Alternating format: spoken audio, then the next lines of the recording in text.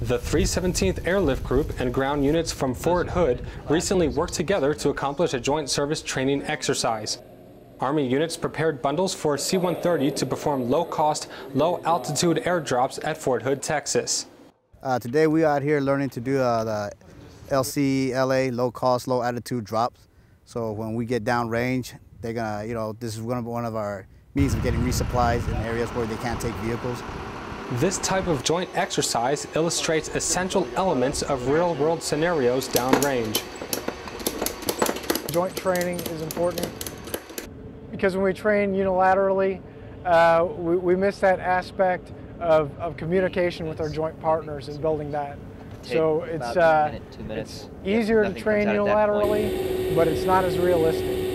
Lieutenant Colonel Brock also said this training helps soldiers and airmen better understand and overcome limitations in a deployed environment. Reporting for Dyess Air Force Base, Texas, I'm Airman First Class Jonathan Farwell.